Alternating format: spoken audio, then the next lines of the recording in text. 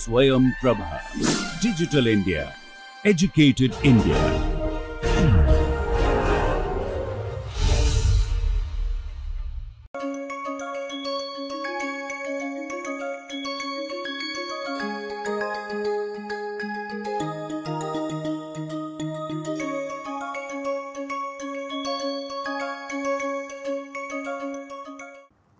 So, welcome to the second week of this course on reaction mechanisms.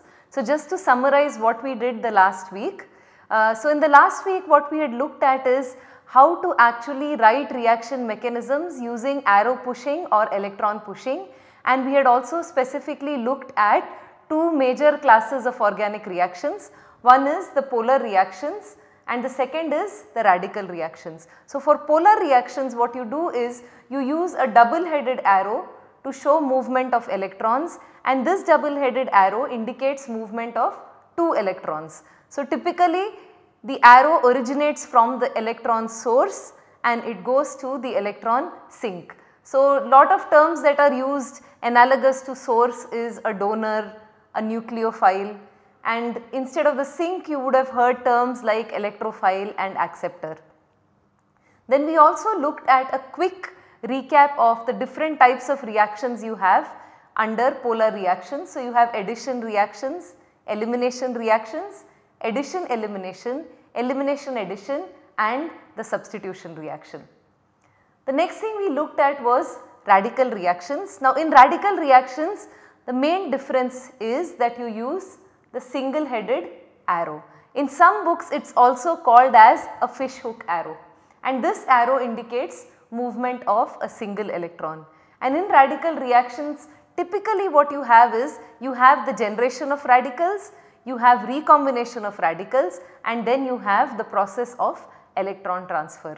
So, we also looked at some problems where you were made to write reaction mechanisms for polar reactions or radical reactions. So, now coming back to what we had started off in the beginning of this course. So, what I told you is in this course what you would be able to do is you would be able to propose a reasonable reaction mechanism, and then you should be able to check hypothesis by designing experiments. So, just as I said, you can propose anything you want, but then to ensure that whatever you have proposed makes sense, you would need to prove it using suitable experiments. So, in the last week we had looked at how to write reaction mechanisms. Now, what we would look at is we had looked at the arrow pushing,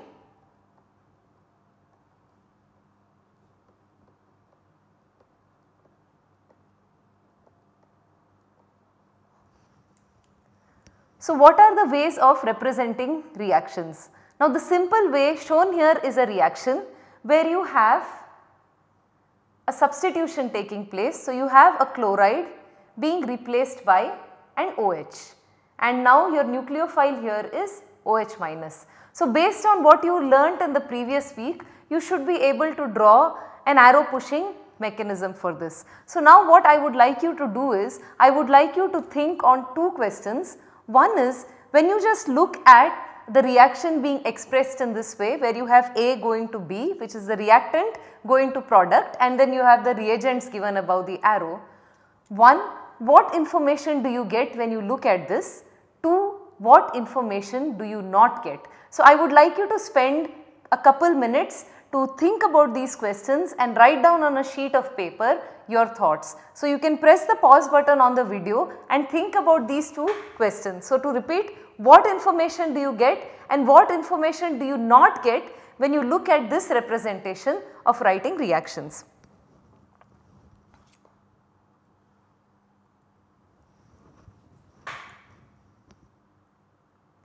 So, now you can compare whatever we have with answers on your sheet. The information that you do get when you look at this representation is, one is straightforward, you know what the reactants are. So, by looking at this you know the reactant is a T-butyl chloride and the other reactant is OH minus.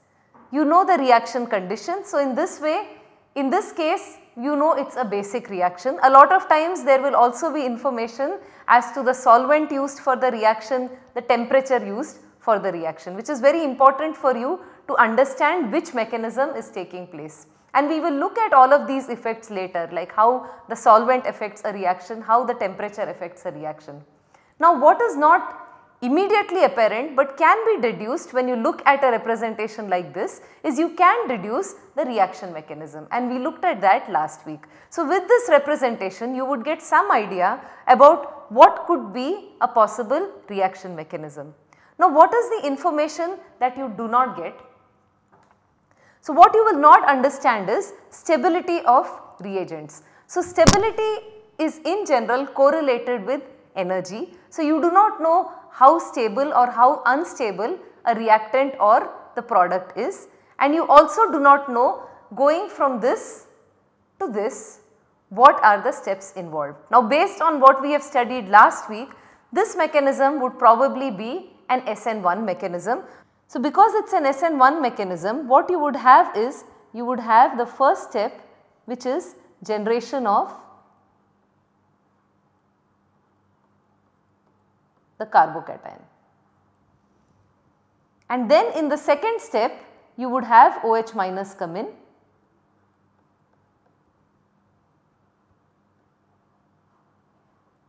to give you the product.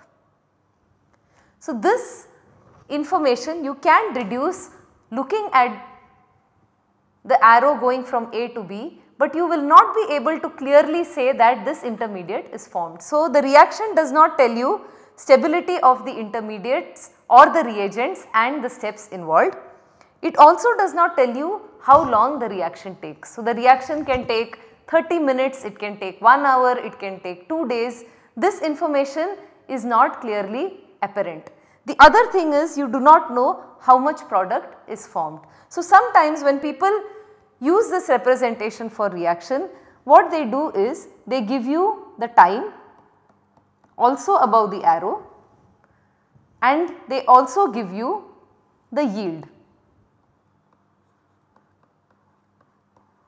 which is represented in terms of percent. Sometimes the yield is also written below the product.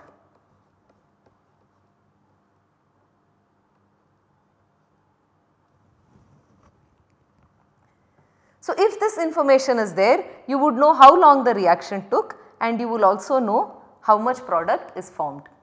But now let us look at the first part, which is stability of the reagents and steps involved. So we will look at multiple ways of representing reaction. So one way was in terms of the actual changes taking place in the molecule in terms of structure.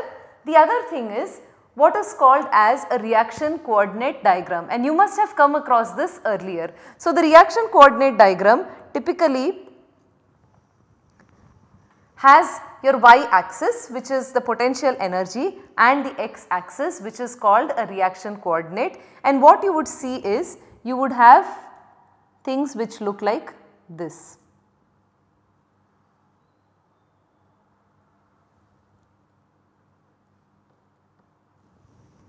You would also have reaction coordinate diagrams which look like this.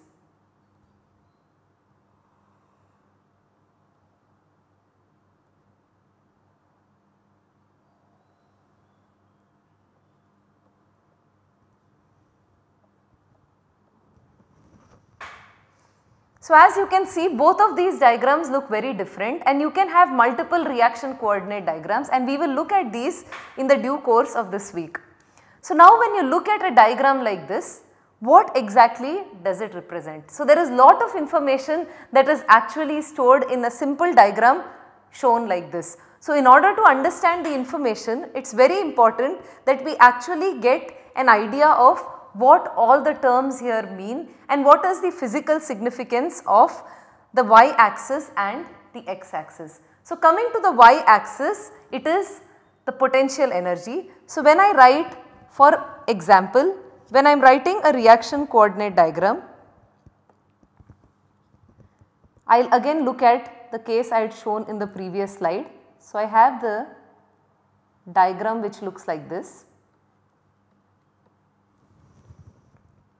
So your y axis gives you the potential energy. So what you can see from this is that if I compare R versus P,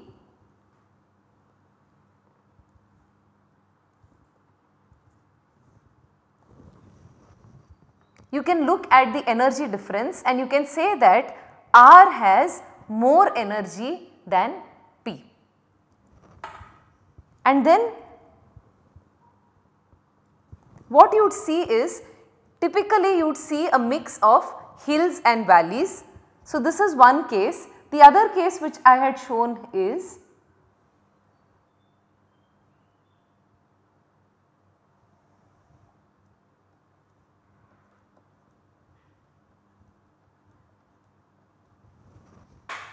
so in this case what you see is, here you have one hill, whereas in this case you have two hills. So, what exactly do these hills mean? So, we are looking at the y axis, which is energy. So, based on the y axis, one thing that you understand is, when you are going from this R to this P, you need to cross one hill.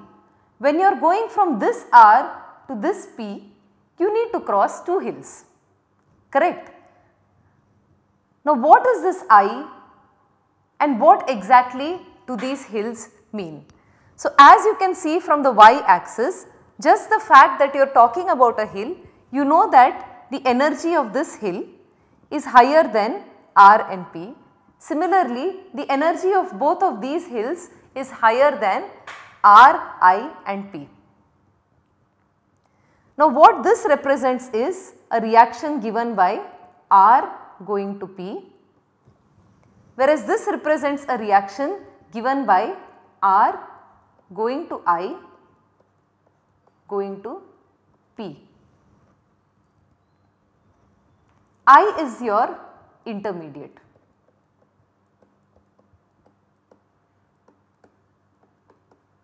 And by now, if you have not understood, R is your reactant and P is your product. So, looking at your y axis, you have an idea of the relative energy of R and P. So, in both these cases, you have R which is at a higher energy than P.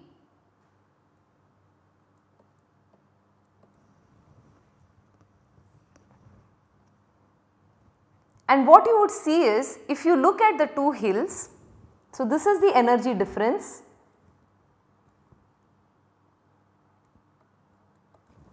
between R and the hill in the first case.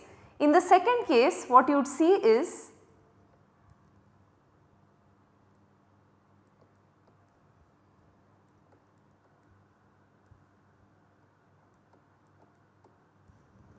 when you compare the two hills, you can imagine yourself climbing from R over this hill, coming to I, which is a valley, climbing another hill to P. So, when you look at this figure, which is the hill that would take you more effort to cross? So, as you see, since delta E1 is greater than delta E2,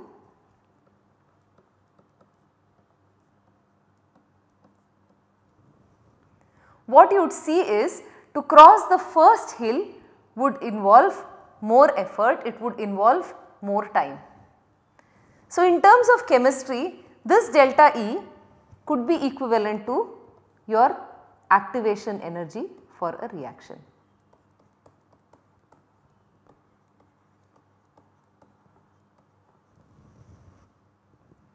Now, based on the first reaction, what you see is, you just have one barrier to cross. So, only one activation energy that you need to overcome. So, what you understand here in this case is that this is a single step reaction.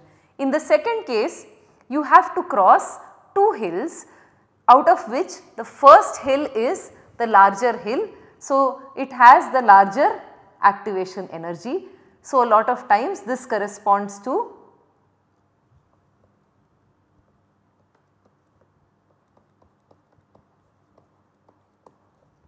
E activation. So, this would correspond to the rate determining step or RDS. So, such a simple graph can give you lot of information with respect to the energetics of a reaction, which was missing when we were talking about reaction mechanisms. So looking at the reaction coordinate diagram, the information you get is you get information about the energy of your reactant, your product, you get information about what all intermediates are present and the relative energy of the intermediate with respect to your reactant as well as the product. So now you have a fairly good idea about the y axis.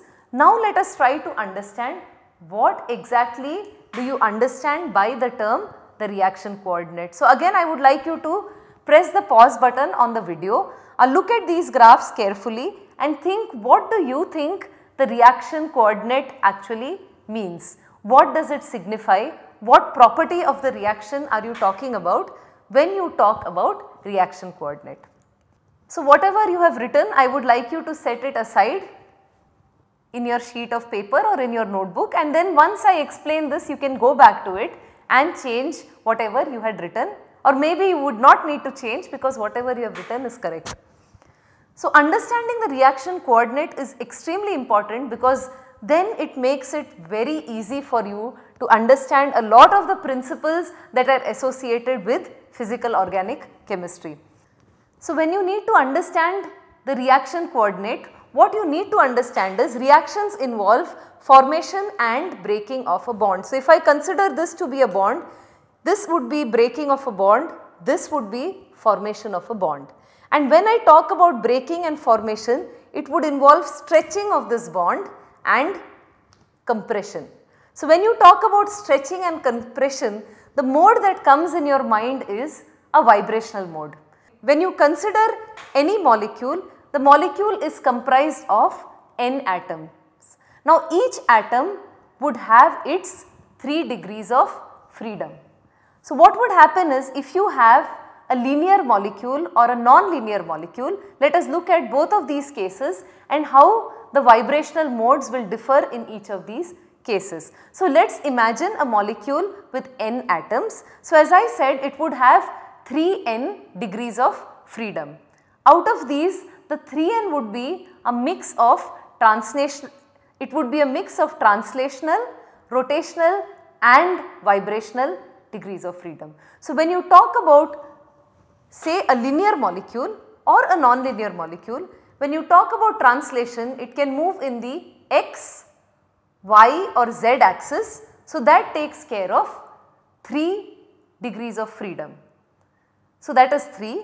Other than translation, what the molecule can do is it can rotate, right. So if you have a linear molecule, it can rotate along its own axis, which is like this. It can also rotate along this plane, that is one mode, and then it can rotate along this plane, which is the third mode. So again to repeat, when you talk about rotation, it could be along the axis of the molecule, it could be along this plane, and it could be along this plane. Now what happens is, for a linear molecule, when it rotates along the axis, essentially there is no change. So you essentially have 2 modes of rotation. So that is why the total number of translational and rotational modes for a linear molecule is 5, 3 for translation and 2 for rotation. So what is left over for vibration would be 3n minus 5, because 3n is the total degrees of freedom and 5 are gone for translation and then rotation.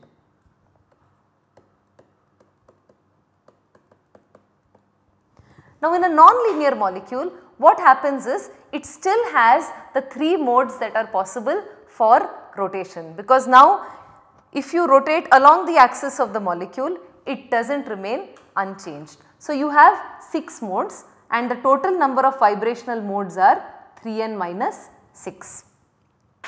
So now let us consider the simplest molecule. So let us consider hydrogen. So again now I want you to think about how many vibrational modes are present for hydrogen. You can press the pause button.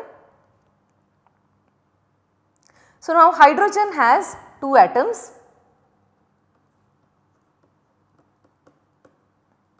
It is a linear molecule. So it will have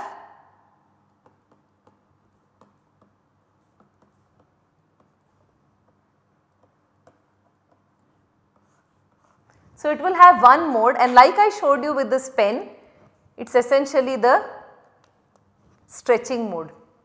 So it has one vibrational mode. If I plot the potential energy versus the distance between the 2 atoms, which is r,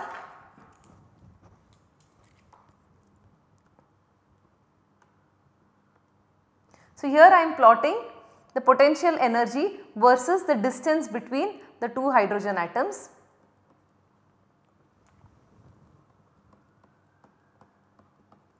So when the distance is very small, so you have these 2 atoms very close to each other, you have highly repulsive forces.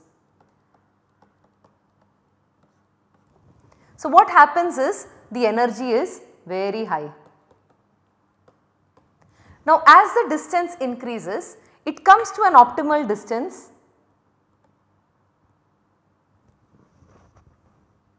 This is probably where you have the constructive overlap of the hydrogen atomic orbitals to give you the hydrogen molecule.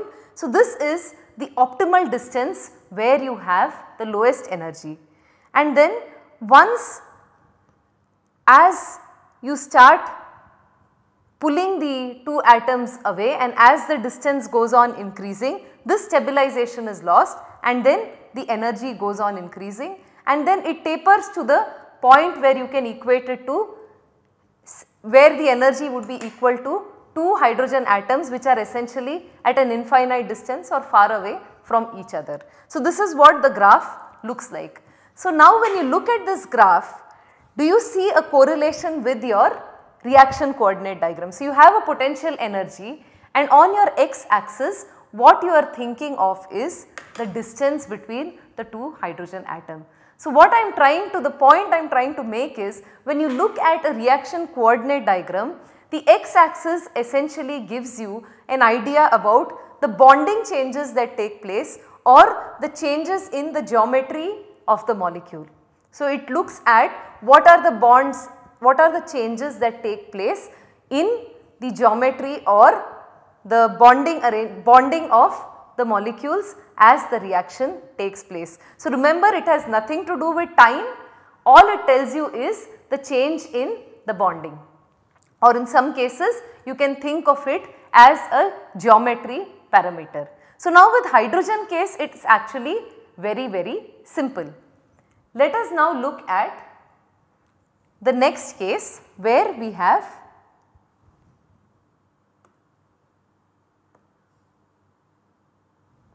water.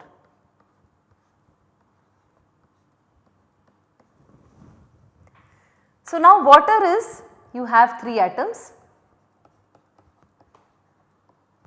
Now if you think of it, water is much simpler than most of the reactions we saw in the earlier week, right? And it is either solvent, or we use it either to abstract a proton, or in some cases we also used it as a reactant.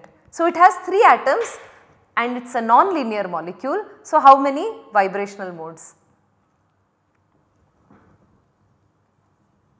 So in this case it would be 3n minus 6. So that would be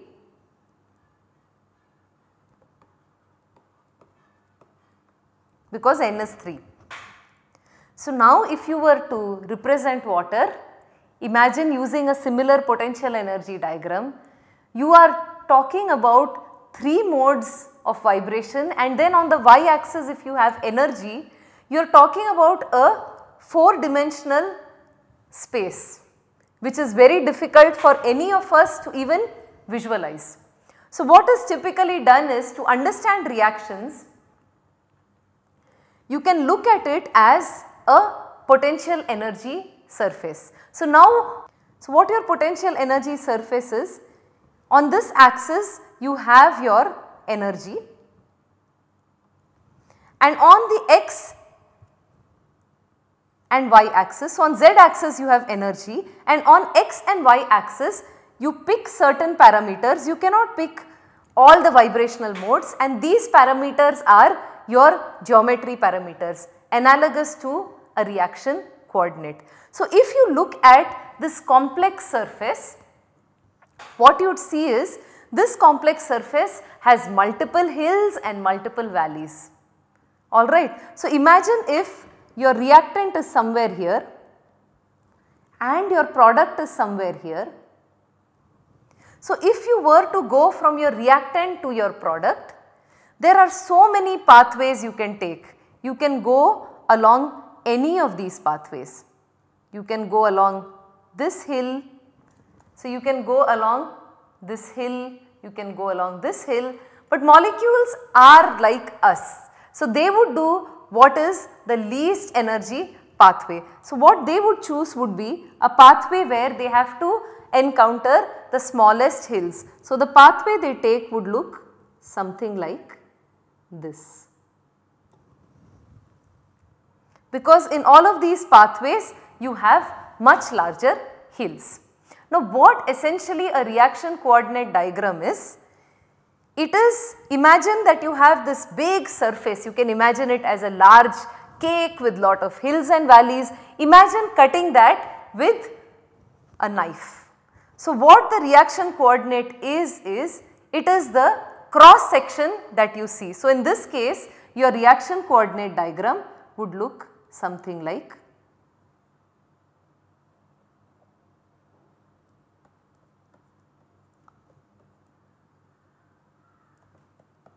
And this here corresponds to your intermediate. So, what I would like you to do now is, I would like you to think about this, because it is quite a complex property that we, it is quite a complex concept, but it is actually not that difficult if you simplify it. If you try to imagine the potential energy surface, it will be very difficult for us to do that for a particular reaction. So, there are computers now that are actually used to compute the potential energy surface for a reaction. So, we cannot do it or visualize it ourselves. The computer can give us an output like this, and looking at it one can figure out what would be the least energy path. So, what I am essentially telling you is, you do not need to construct all the hills and valleys, sort of like going from Mumbai to Pune. You do not have to actually build the mountains and the valleys, you already get that if you look at a map. All you need to figure out would be what would be the shortest way to go from Mumbai to Pune, which also the map gives you. But what you need to be able to do is, you need to be able to read that map. So, in this case the best way for you to reach from reactant to product would be via this pathway. Now, I would like to simplify this further. Instead of using a very complicated diagram, I will try to draw one myself. So, think of just two mountain ranges. So, I have this one mountain range and I have a second mountain range. On this side I have my reactant, and on the other side of my mountain range I have product. You can also, as I said, think of this reactant as Mumbai and your product as Pune. So, you imagine you have multiple ways to go from the reactant side to the product side. Now, if I go via this pathway, it will be very long. I have to climb this big hill. If I go along this pathway, also there will be a big hill. So, there are multiple pathways, if you see, I can take. The quickest or the least energy pathway would be one where I go from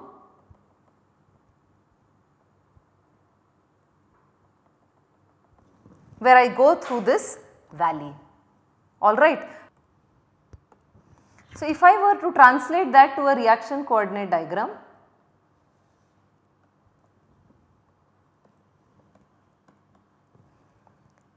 as I said, it would be a slice between the two mountains. So, I would have reactant going to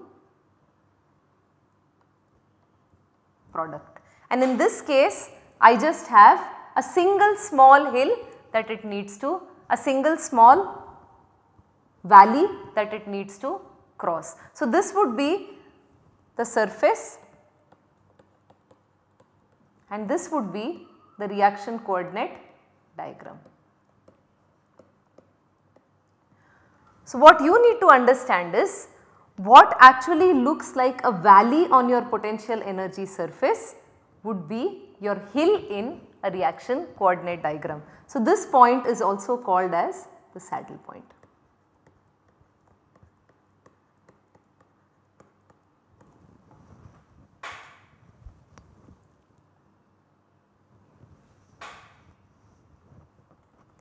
So, I have tried to simplify the potential energy surface by thinking of it as going from point A to point B. As I said, you can think of going from Mumbai to Pune.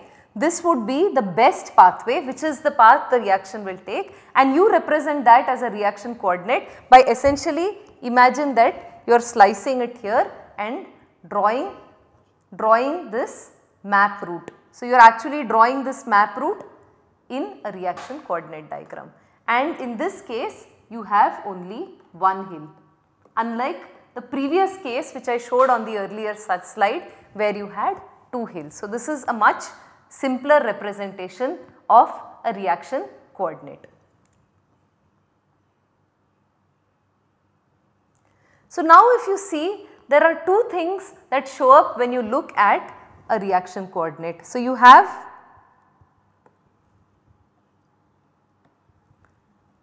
the one hill case that I looked at earlier, and then you had the two hill case,